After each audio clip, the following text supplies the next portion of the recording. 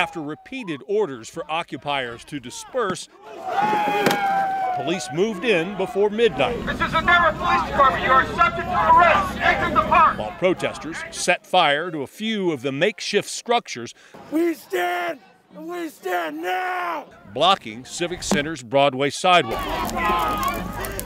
Had they not set some of the structures on fire, we would have been able to have more of a conversation. We got men that are trigger happy! Denver's police chief had met with him twice. Police Chief White today. Warning city law bans structures in parks, which occupiers had been violating for weeks.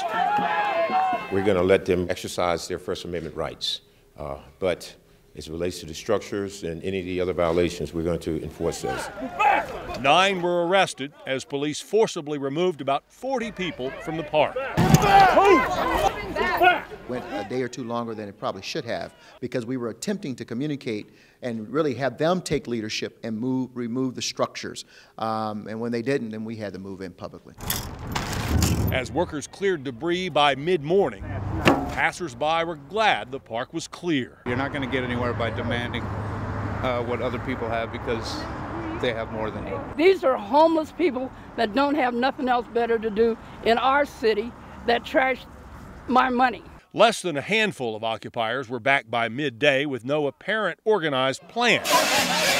Move back! Move back! Move back! Now facing a zero tolerance for Exit the park. setting up shelter. Everett Police Department, you're in violation of city law.